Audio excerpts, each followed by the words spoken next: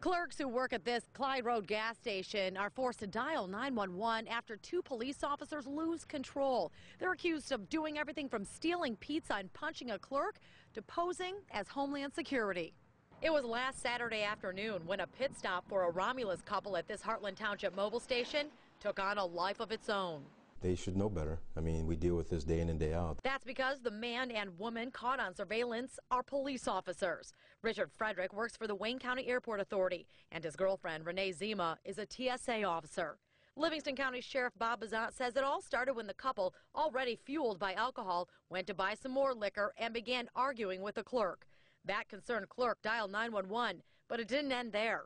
We're told Renee Zima flashes her badge, claims she's with Homeland Security, and then walks out with 2 pieces of pizza. They went back out and asked them to come back in and pay for their items, and that's when it kind of escalated to the next level. When the clerk tried to get the license plate number, Sheriff Bazant says Zima tried to bend it. In fact, both spent the next few minutes trying to block it. Frederick then put the hatch up so the employee couldn't read it. When the clerk tried to pull it back down, you can see Frederick go after him. That's when the off-duty officer punches him in the face. There were plenty of witnesses, including an off-duty Livingston County deputy who happened to be getting gas at the time, and you see here tries to intervene.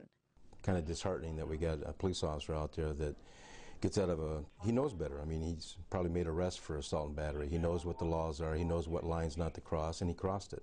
The couple didn't stick around for the cops. They took off north on 23, but it didn't matter. Deputies already knew who they were because Zima used her credit card to pay for the liquor.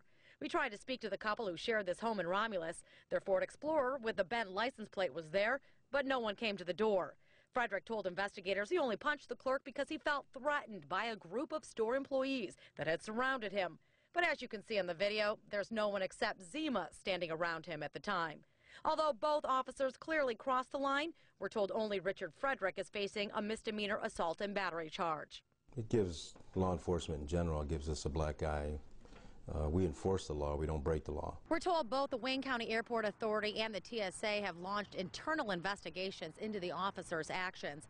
For now, we've been told that Renee Zima has been placed on administrative leave, and Richard Frederick, he's suspended and has entered rehab.